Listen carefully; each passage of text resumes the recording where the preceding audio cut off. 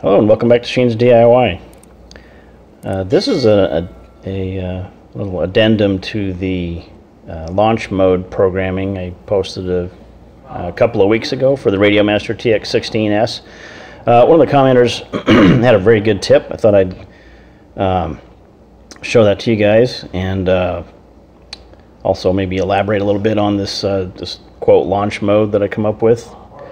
You know, you can use it for a lot of different things, but first let me show you the little tip he had on the on the programming. Basically shortens up the code by half, actually. So anyway, this is my little test model I've got here. I use it for the simulator and stuff. But so if you go into the model, we're going to go over to the logical switches first. So if you saw the previous video, I had a comparator for +1 and -1 for the aileron and elevator. So if you moved the elevator either direction or the aileron either direction, it would do it. But he pointed out that this particular code here, so I'll go into logical switch 10. We'll edit that. This top function here with the A with the brackets around it, that's an absolute value. So by using that one, and you set for our ailerons and then use the value of 1, if it goes to -1 or +1 with the same function, either one will trigger that because it's an absolute value of A. So that was pretty cool. So then I don't have to do the +1 and -1. Save some code on that. Also, for the OR statements, previously I had 3 of them because there were so many logical switches I had to compare each pair of them before I could get to it. So now with just 1, using an absolute value of the aileron and an absolute value of the elevator, you only need 1 OR statement. So if L1 or L10 or L11 is triggered, so you can see if I move the aileron either direction, it turns that one on. If I move the elevator either direction, it activates that.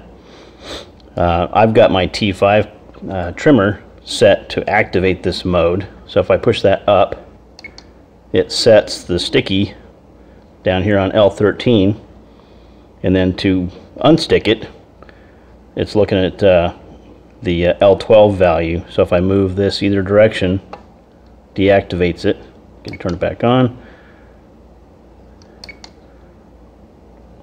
Okay.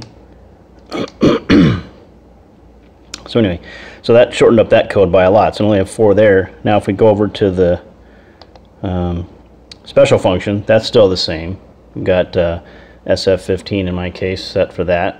But a couple of thoughts on this, and one other possibility I thought for this, particularly if you have safe mode. I happen to have safe mode with the Spectrum AR631 on my Aero Scout. Rather than using an elevator on this, if you went in here and you overrode the aileron, so channel 2, so if I edited channel 1 instead,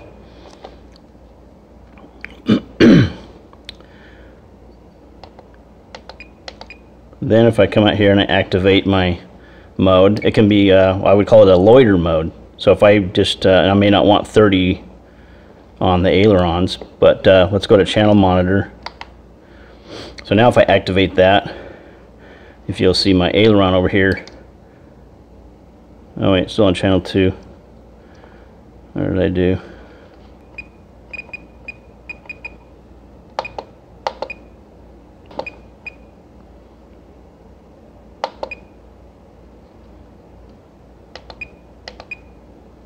Now it's on channel 1.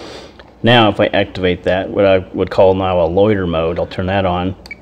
See, now it gives me a aileron. So if you had safe mode, for example, now if you don't have safe mode, you could mix some aileron and elevator, rudder, whatever you needed to get this thing to do circles. But with safe mode, it automatically tries to keep you at a level flight. So if you just give it a little bit of aileron, say you get a bug in your eye or something, you could activate your loiter mode, and it would just sit there and do circles for you for quite a while. I mean, eventually it might come down if you're not keeping an eye on it, but it would probably buy you some time. You could sit there and let it circle above you, and then as soon as I move my stick either direction, it deactivates that, and then you're back to control. So anyway, just another thought of that logic. Just want to open up your, broaden your horizons with these. The logic in these things is so limitless. You can do whatever you can think of. If you can dream it up, you can probably do it with these transmitters. It's really cool. So anyway, just a short addendum to that. Wanted to appreciate the commenter that gave me that tip. Figured I'd share it with you guys, help you to do more efficient programming, and get you to think outside the box and utilize this transmitter to its maximum potential. Thanks for watching, and get out there and fly your RC planes. Take care.